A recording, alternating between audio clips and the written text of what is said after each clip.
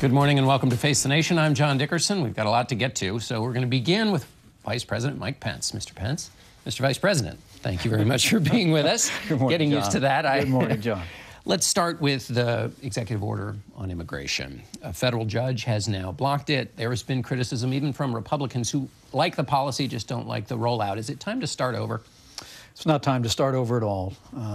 During the course of the campaign and since the outset of this administration, President Trump has made it clear he's going to use his authority as president under the law to put the safety and security of the American people first, especially when it comes to protecting this country from the threat that radical Islamic terrorism poses to our families and our communities. The executive order is on a solid constitutional and statutory foundation. One court in Boston confirmed that. Another court in Washington came to a different decision, but we're very confident that as we move through the process of these appeals, that the president's authority in this area will be upheld, and we'll continue to take such actions as are necessary to put the safety and security of the American people first. Let me ask you about that judge, the federal judge in Washington. The president referred to him as a, quote, so-called judge. And the president can criticize anybody he wants. Criticism is one thing. In this instance, the big distinction is the president of the United States is calling into question the legitimacy of the judge and whether he has a legitimate role to make the decision he made. Is it right for the president to question the legitimacy of this judge? Not the ruling, not the opinion, not the policy, but the legitimacy. Every president has a right to be critical of the other branches of the federal government. As you noted, the simple fact is I think the American people welcome the candor of this president. And the president and our whole administration, frankly, are frustrated because the law could not be more clear here, John. Not only his constitutional authority to conduct foreign policy for this country, but clear statutory authority in federal law today gives the president the ability to determine who is given access to this country and who is not. And in this case, the president used a list the Obama administration and the Congress identified of 7 countries compromised by terrorism. It's within his authority to do it.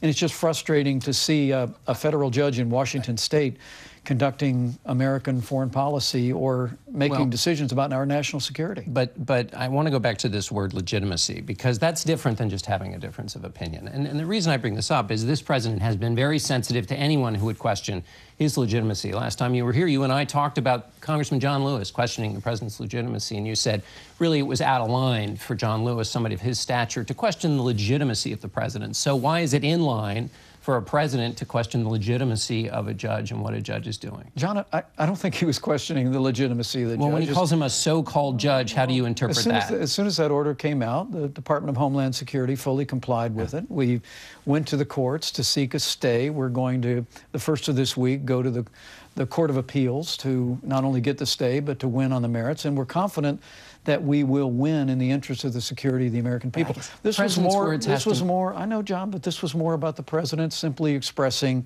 a frustration with a judge who is involving himself in the clear prerogatives of the president of the United States. But it's just when the president speaks, his words matter. And I guess the reason also is when I talked to the president, then he was just a candidate, in January of 2016, he talked about the President Obama's executive order on immigration.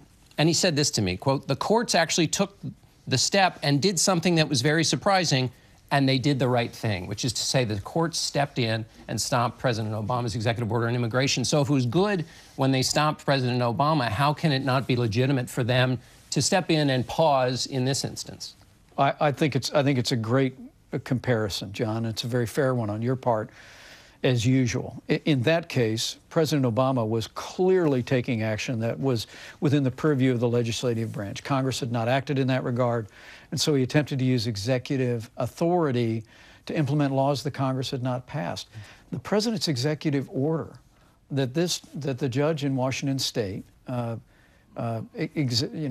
issued an order upending is fully consistent with statutory law that's been passed by the Congress of the United States of America. So the comparison here, I think, is dramatic. It's consistent. And that's why we're very confident in the interest of the national security and the safety of the American people, we're going to prevail in court. That you'll win in court. Let me ask you about Congress. I've talked to a lot of Republicans this week, again, who are on your side on the policy. But they and people I talked to in the administration, in addition to American allies, there's been a lot of criticism of this executive order and the way it was carried out. Any of those criticisms valid? Well, at the outset of an administration that is as busy keeping our promises to the American people as this one, we'll concede that sometimes the usual Washington niceties of informing members of Congress were not, fully implemented as they've been in the past. But I have to tell you, the American people, I think, are grateful to see from literally the day of the inauguration that we have in President Trump a leader who's been taking steps every day to get this economy moving, to put the safety and security of the American people first, to roll back the kind of regulations that are stifling economic growth. And on this immigration issue, the president was determined, working with the Justice Department, working with the Department of Homeland Security, to take executive action that would suspend immigration from countries that we know are compromised by terror. It was the right thing to do. The American people welcome it. And I truly do believe as we go forward, we'll see the legal foundation of that affirmed by our highest courts. Would Congressman Mike Pence have thought these were niceties? Let me move on to Russia. I'd like to play a clip for you, an interview that the president did with Fox's Bill O'Reilly that'll appear during the Super Bowl, and get your reaction to it. Do you respect Putin? I do respect him. Do you? Why? Well, I respect a lot of people, but that doesn't mean I'm going to get along with him. He's a leader of his country.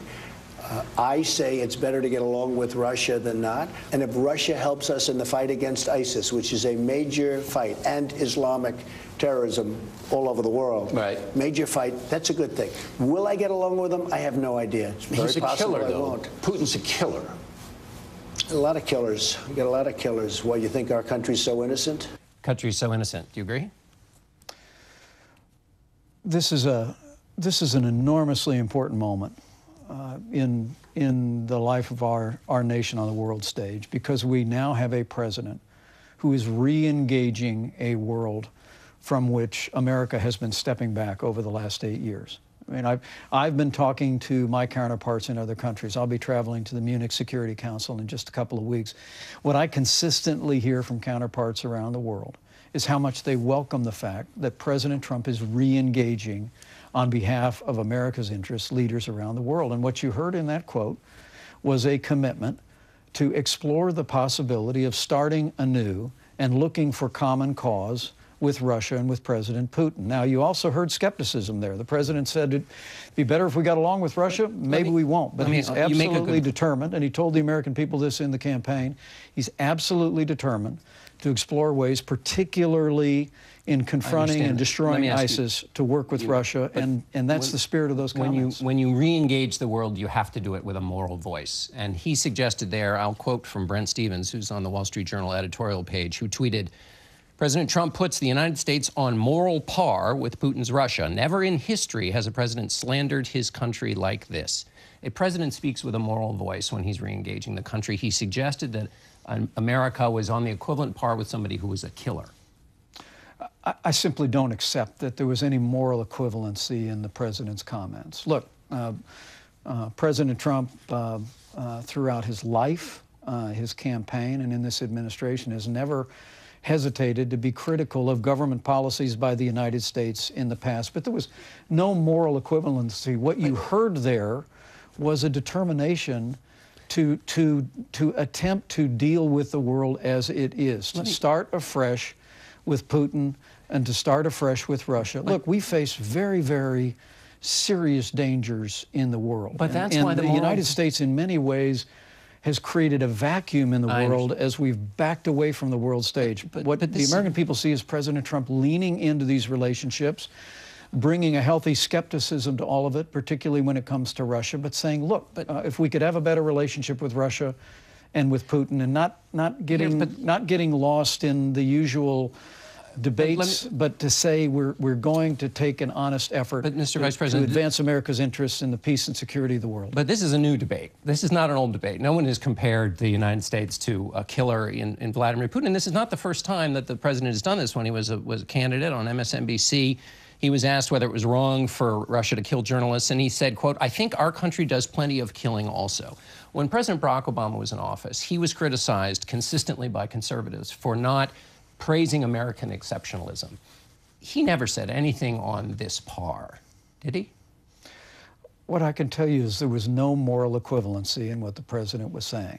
He was simply acknowledging that he has been throughout his life willing to be critical of government policies and government actions in the United States. But we recognize the extraordinary superiority of the ideals of the American people and the implementation of those ideals. But do you think America is morally superior to Russia? What you have in this new president is someone who is willing to and is in fact engaging the world, including Russia, and saying, where can we find common interests that will advance the security of the American people, the peace and prosperity of the world, and he's determined to come at that in a new and renewed way. But America morally superior to Russia, yes or no?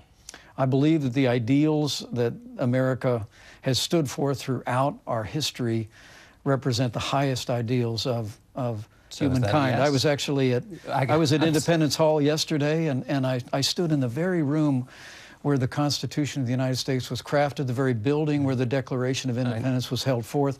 Every American, including our president, represents that we uphold the highest ideals of the world. Shouldn't we be able to just say yes to that question, though?